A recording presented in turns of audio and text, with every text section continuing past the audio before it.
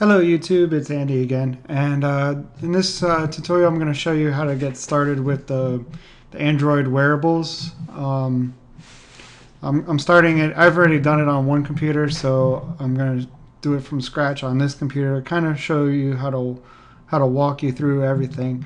First thing I'm going to do is, since I use Android Studio from now on, I'm going to update that. As you can see, I haven't updated this in a while.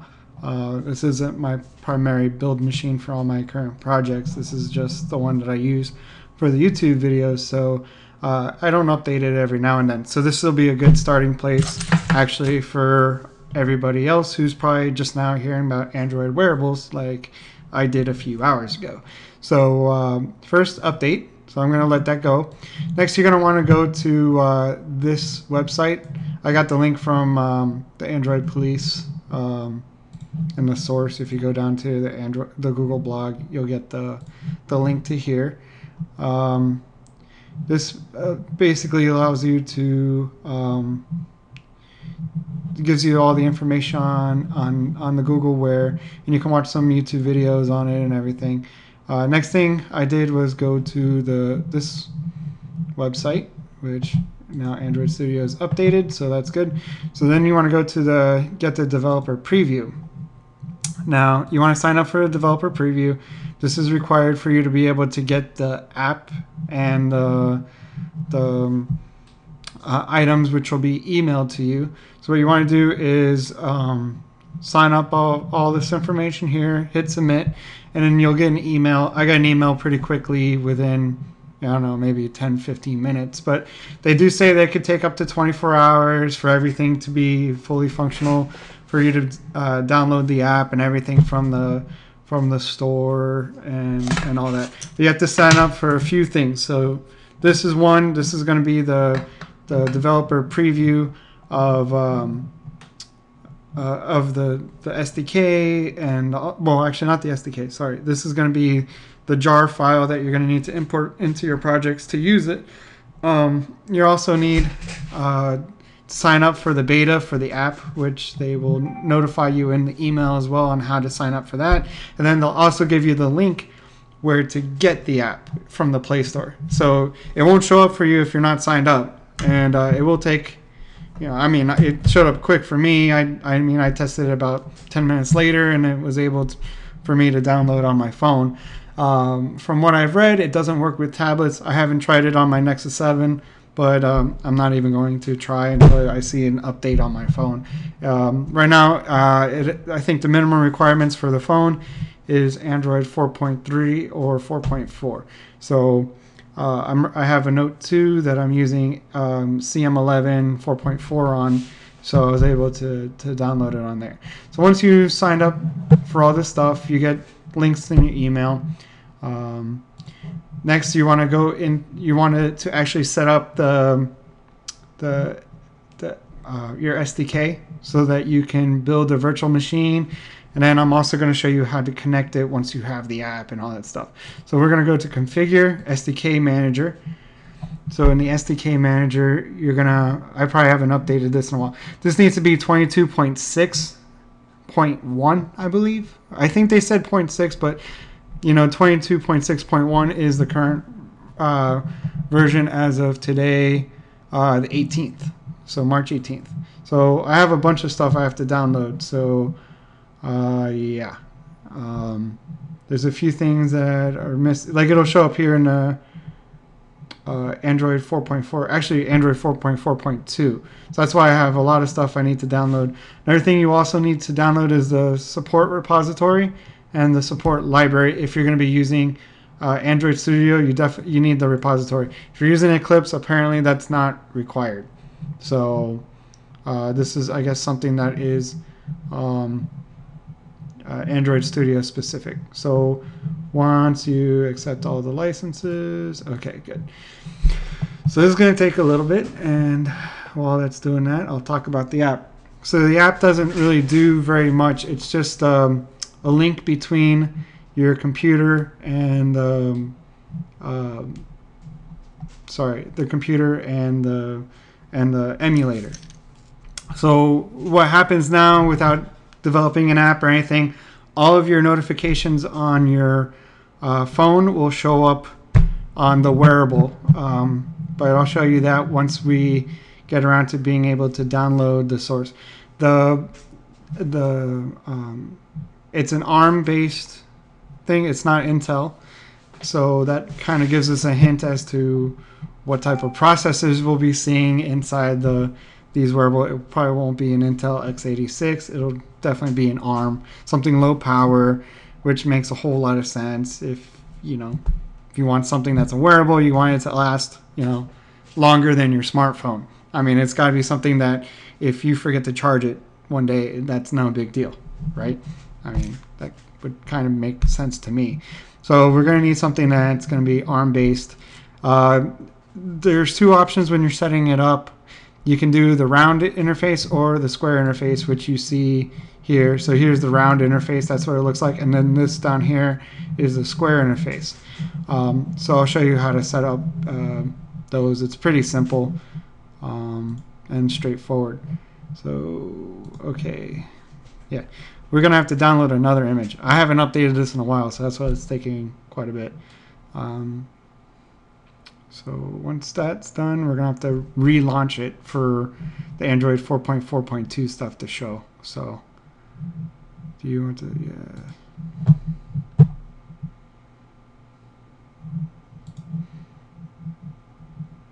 So let's close this and relaunch it.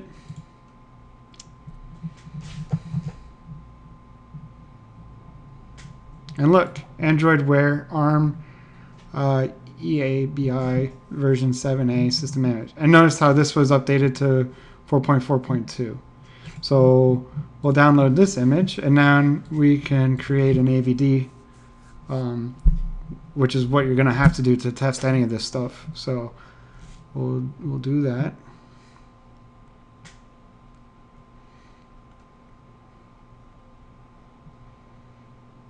Okay, so the image is pretty small, so that's good. So now that we have that, we can then I might have to actually open up one of my projects for no reason, so I'll probably do like Hello World or something, unless I can switch to manage. Okay, here we go, manage AVDs. So we'll open a new one. We'll name this one Android Wear round. Let's do a round one for this tutorial. So we want to do this Android Wear round. That gives us the specific 320 by 320 pixels. We're going to change this to 4.4.2 API level 19. And look, it already detects the right CPU.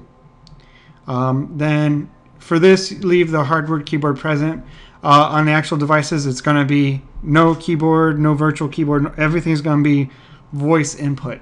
But for you to test out the devices and your apps and everything like that, instead of doing voice input, you just type it on your keyboard.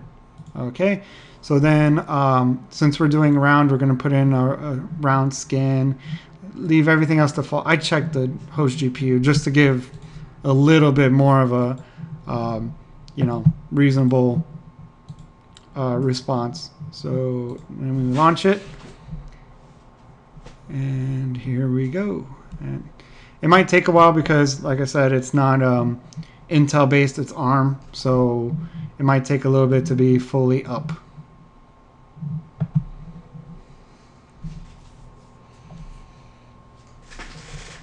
Okay, and while that's booting, I'm going to hook up my phone to the computer. You have to enable USB debugging on your phone. So if you don't know how to do that, you're going to need to go into your settings. Yeah, so I allow. Go into your settings, scroll down to About Phone, scroll down to Build Number, and tap that a bunch of times until it says, okay, development mode enabled. Then go into your developer options and then check the box that says Android debugging. This will not work without you doing that. So once you do that, then okay, good. Now we're booted.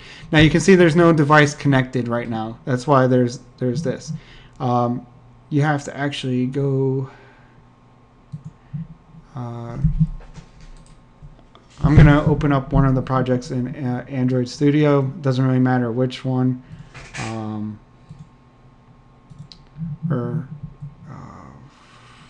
Actually, you just need a terminal. You need to be able to open the ADB bridge. So I need to navigate actually to the SDK. It doesn't matter which SDK because this is going to be in, so I can navigate here. So just give me a second. Platform tools, properties.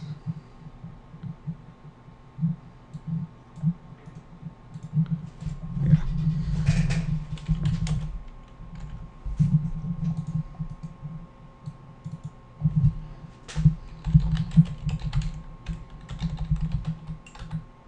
Okay, so then we need to do ADB. There's a special connection that once you load up the app, okay, it'll say you have to go into settings on the app and then enable the notification access for it. So once you have that up, it'll just say connecting until you actually type in, you have to connect to the emulator. So that's going to be, hang on, let me give you the exact command.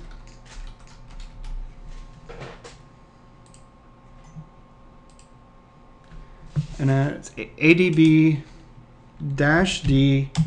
forward TCP colon 5601 TCP colon 5601. So you repeat that 5601 twice. Boom.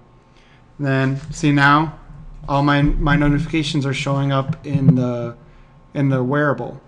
And this is pretty cool because I mean you can't really see this, but when I click on something and drag it up and then click here, open, when I tap open, it actually loads up on the phone, which is kind of cool because that's kind of sort of how it's going to end up working. Now, none of this is actually specific to the Wearables app. This seems to work with just any notifications that you already have. So I don't know if you saw, I already had Woot on here, alerting me that there's new items in Woot. I can open that. And okay, so yeah, those are my only two notifications, or 10 Gmail messages and one, or technically I guess 3 Woot messages. So that's kind of cool how it automatically just works out of the box like that without you having to actually make an app.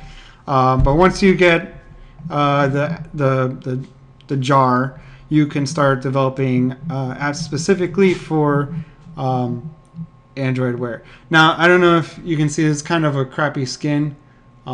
This is supposed to be all fit into this round circle that you can't really see. For me, I'm just gonna leave it as a square because this would drive me crazy to see this black area here that's a square inside of a circle. I don't know if it's the toddler in me that says that's not supposed to fit that way, but this is a preview. It's a first release, so hope you found this tutorial helpful, and let me know what you think. All right, have a good day.